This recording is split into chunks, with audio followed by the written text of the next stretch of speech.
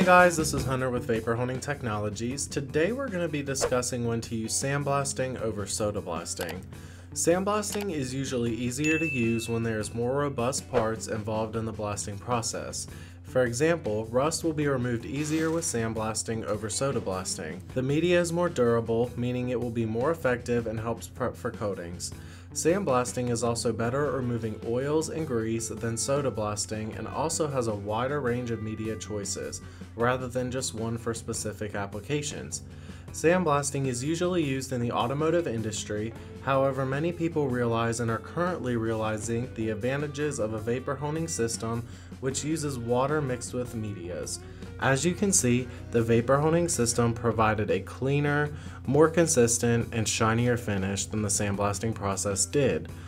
Overall, sandblasting should be used where the project will benefit from a more robust media that will be more effective. If there are environmental concerns, you can always use recyclable media.